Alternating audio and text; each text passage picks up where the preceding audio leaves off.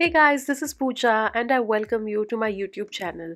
In today's video, we are going to paint some simple, cute wildflowers and I'm going to show this process to you in detail. So without further ado, let's get started. I first mixed a wash of pink on my palette. It's a very light pink mixed with a bit of Naphthamide Maroon from Daniel Smith. So I'm starting to make these really small brush strokes, petal-like brush strokes using my size 4 round brush. I just want to make this a long stem with lots of petals stacked on top of each other. I'm going to mix a lot of different values of the same color. So now I'm using a darker mix of Naphthamide Maroon. And then after a few darker petals, I'm going to water it down, make some random strokes, draw some petals and make it a long stalk.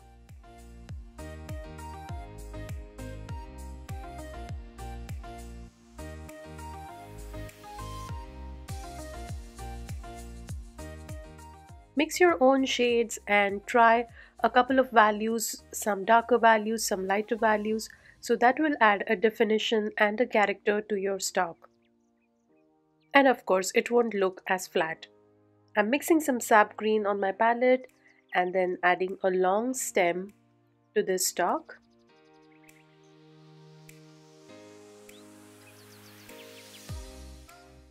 Keep your stems really thin. We do not want thick stems for really delicate flowers, so make sure that your strokes are really light-handed. Make some markings on the stems to make your stem look slightly realistic. I'm adding another stem coming out of the earlier stem.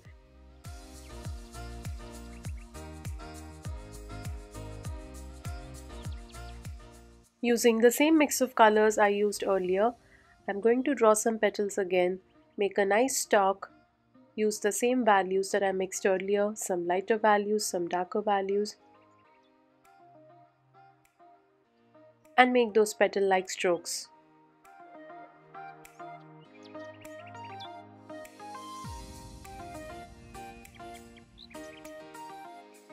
This is a very easy tutorial to follow and you don't really need to practice anything beforehand. Just use a small size round brush to make these really easy flowing and effortless strokes with your brush. I'm just going back and adding some details to the stalks.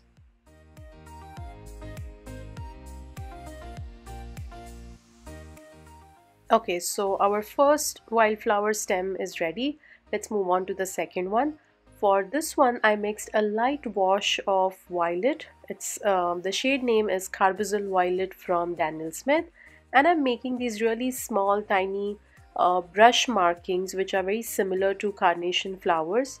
So just putting the placement of my flowers in place using a very light wash of violet. Then adding a darker mix to give it a definition. And I'm just simply going to let my darker mix merge with the lighter wash. Mixing a lighter wash again and drawing a third flower just below the first two.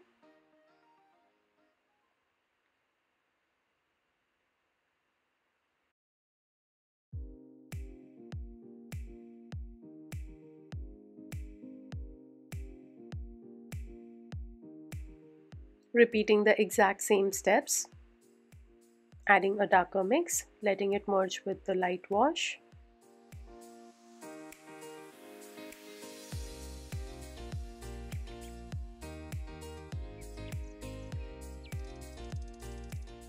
Mixing some green now and adding stems.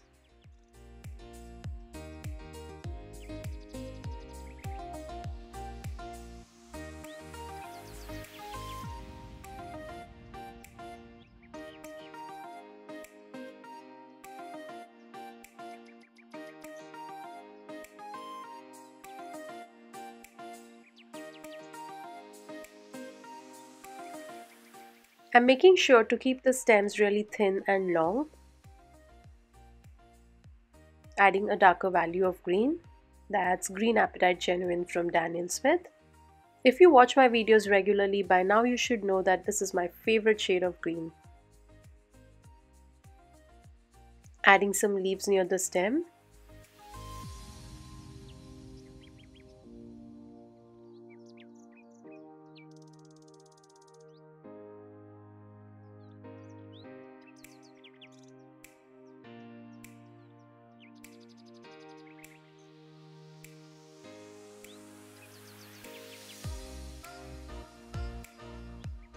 Moving on, let's go ahead and draw our third stem.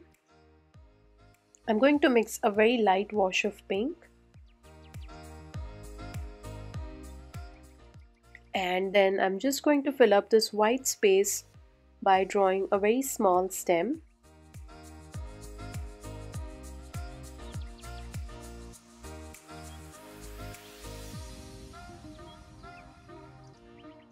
So I'm making these small strokes with my brush. I'm using a very light wash of pink and just trying to show these blooms that are really soft and appearing sideways. So I'm adding a stem in the center, connecting the flowers to the stem and letting my green color merge into this light wash. I'm not stressing too much to get the shape of the petals perfect. Letting my brush make the strokes as I'm moving it. So not making anything defined here, just trying to put some brush marks on the paper and then connecting it to the stem again. A darker mix of green, adding some small leaves.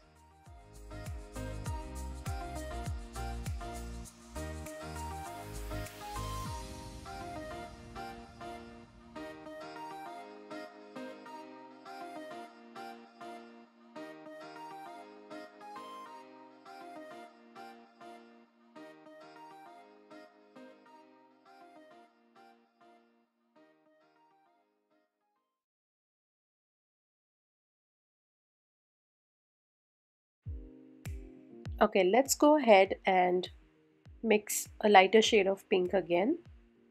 And I'm going to draw basic 5-petal flowers using a very light watery wash.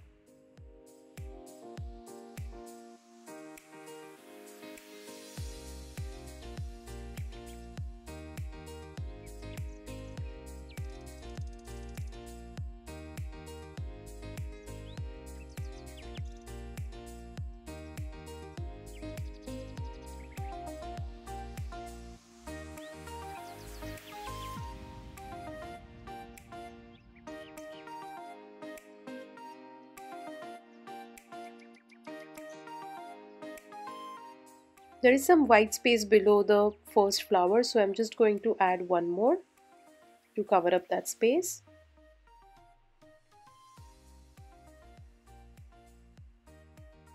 Keeping the wash really light.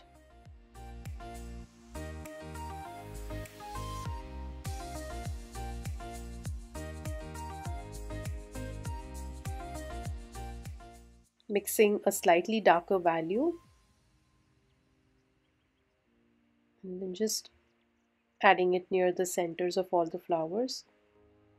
I want the darker value also to be very light, so I just went back and rinsed my brush and trying to again place the slightly darker mix near the center and merging it off.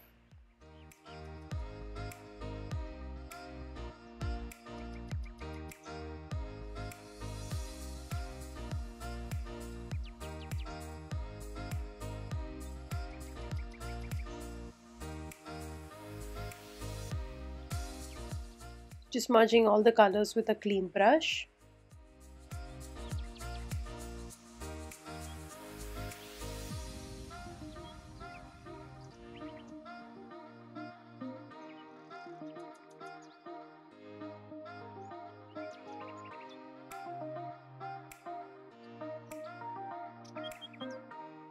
Mixing some sap green and adding stems.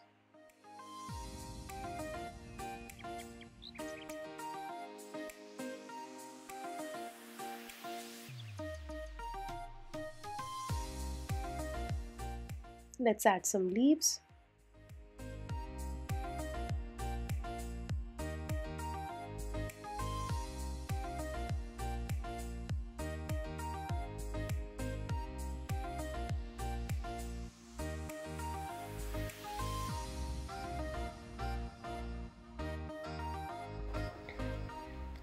I'm taking a lighter mix of yellow on my brush and just going to make these round flower heads on the top, similar to marigold flowers, but not really defining the shape or the petals of this flower. I'm just making random brush marks in a circular shape.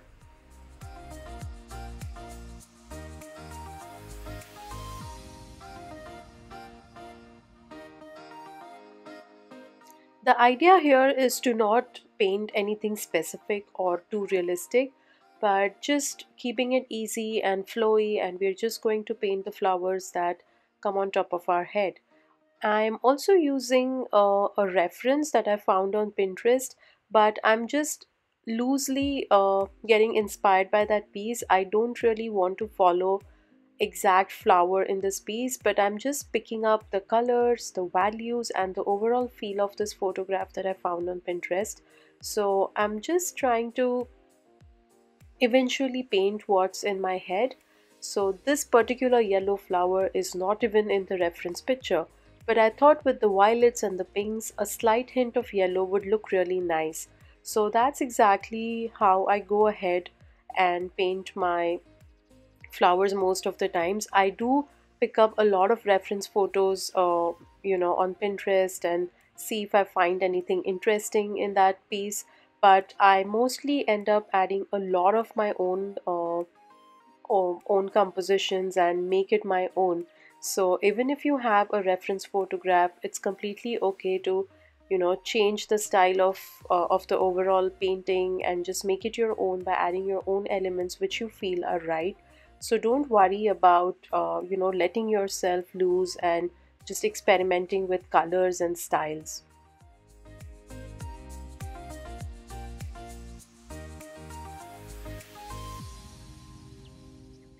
Using a darker mix of yellow, I'm just adding some more petals around this flower. And now I'm using a darker mix of permanent yellow deep and white.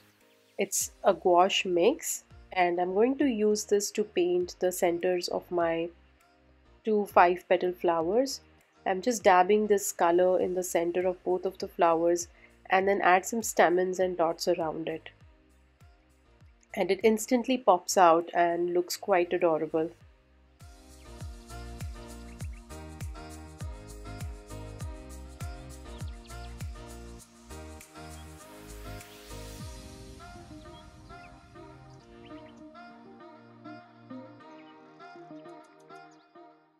I'm using the permanent yellow deep straight from my tube and just adding a ring of dots around the center.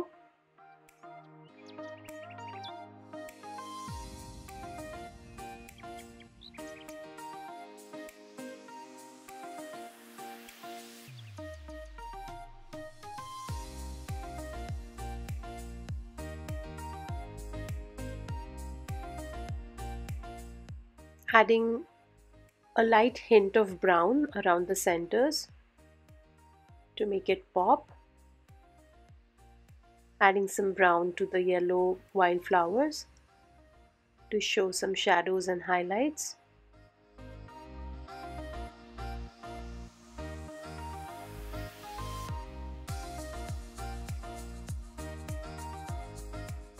I'm also adding some darker petals on the purple flowers that we painted earlier, just to give it a character, and it instantly starts to look a lot more defined than earlier. And that's it. If you create this piece, don't forget to tag me and share it on Instagram so I can share it with everyone in my Instagram stories. And don't forget to subscribe to my YouTube channel if you want to see more such fun videos. I will see you again in my next video. Until then, keep creating.